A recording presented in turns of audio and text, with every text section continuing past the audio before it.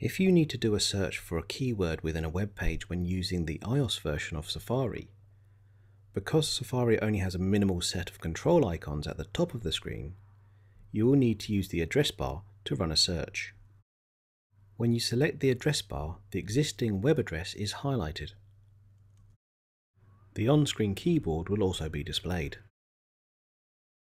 We can now type in the keyword that we're searching for. In this example, I'm hunting for the word wireless. As you can see, we are now presented with a list of our search results. At the top of the list are the results of a Google search. This is because Google is the default search engine that my version of Safari is using on my iPad. However, there is also on this page a search which has found 79 matches for the word wireless.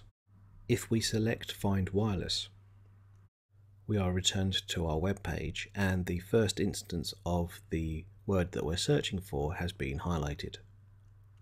At the bottom of the screen, we now also have some controls for searching within this particular web page.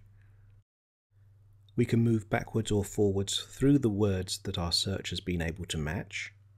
We can see how many instances of a word exists on the page. We have a field to ask another search. And finally, we have Done so that we can close our word search.